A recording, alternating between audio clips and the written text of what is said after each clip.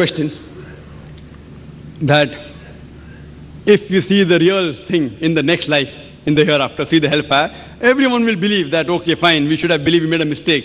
But Allah cannot send them back and wash their memory, because they will again commit the same sin. So why doesn't Allah show them here?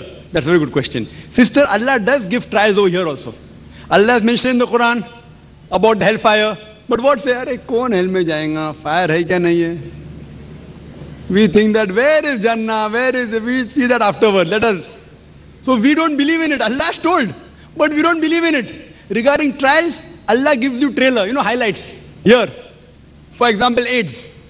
Allah says in the Quran, He has punished many of the people, many nations previously, and He extinct completely Qawm Lut and various qawms. Even today, AIDS came in the 80s, early 80s.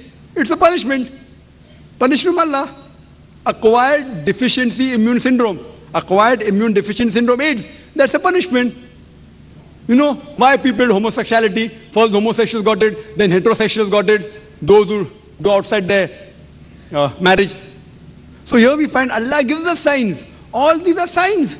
For example, Bosnia. It's a calamity. The people of Bosnia, two ways. Some people did wrong. People are Muslims. How are they? Were they practicing? Most of them weren't practicing Muslims. They didn't know Islam.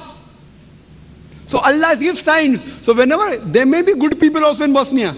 So Allah says, when He gives this punishment, even those who don't do sin may get punished. For them it's a test. The calamity, when Allah sends a calamity, even those people who are not sinful, Allah says in the Quran, even the calamity may befall them. But that's for them a test. So here all these are tests, sister. What's happening in the world today?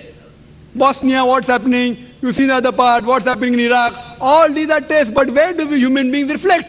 We say, वो तो Bosnia में हो रहा है, India में थोड़ी हो रहा है. वो तो गुजरात में हो रहा है, मद्रास में थोड़ी हो रहा है. So all these are signs, sister. Allah is giving you tailors. And if you read this book, the last and final guidance, and we realize it, then we realize He is the creator, He alone should be worshipped. And we always say, Alhamdulillah, whatever He has given us. Hope that answers the question.